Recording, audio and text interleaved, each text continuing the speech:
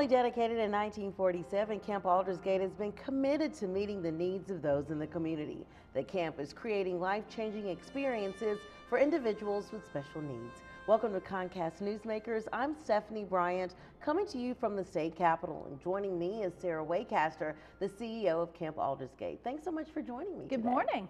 Well, tell people the unique history of Camp Aldersgate. Camp Aldersgate was founded in 1947, as you mentioned, by a group of United Methodist men and women seeking a place where people of different races could come together and meet peacefully in our community. And at that time in the state, maybe a little bit difficult situation, but they persevered and had wonderful programming through the 40s and 50s, and just what a wonderful mission they established. And now it's kind of transformed into helping those, or a meeting place for those with special needs. It has. In 1971, Dr. Kelsey Kaplinger founded our medical camps program, and he had 12 kiddos he was treating for asthma, and they couldn't attend a traditional camp. And he let them come out and provided their medical care. And today that camp is well over 360 kids who come out during our summer camps. And talk about some of the different camps that are there. So we have kiddos that come from 6 to 18 years of age, and they may have muscular dystrophy or spina bifida, asthma, cardiac and bleeding disorders, kidney disorders, and the list goes on. But the great thing is these kids get to have that traditional camp experience that maybe you and I got to have growing up. Yeah. And also, it's not just a place for those with individuals with special needs, but also a Seniors Day Out program. We do. We have a wonderful Seniors Day Out program that meets every Thursday during the school year. Our senior adults come to us from lots of different community areas, and they're able to experience the camaraderie and friendships. Maybe it's their one day a week that they get out.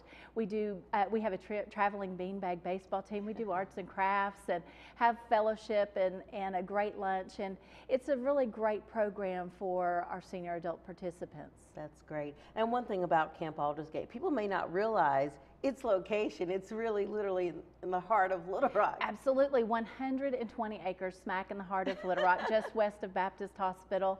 And it's a perfect place for our year-round programs. A lot of people say, aren't you bored over the fall? And no, we have weekend camps that also have kids coming to us that are ages 6 to 18 who may have Down syndrome or autism, developmental disabilities, and the list goes on. And they also have just an experience away from home, away from mom and dad maybe for that weekend, and it's a fabulous program as well. That's great. And are you always looking for help or volunteers? Talk about that. Our volunteer program is absolutely critical to us, both in our summer programming and year-round programming. We start our volunteers at age 14, and we are always looking for fabulous volunteers who come to us. And our grounds work, we have opportunities for cleanup crews, and senior adults can get involved. We have office help, and the list goes on. We always need volunteers, but they do start at age 14, and it's a great experience and a great opportunity for a college application. All right, well, that's great. Well, thank you so much, Sarah.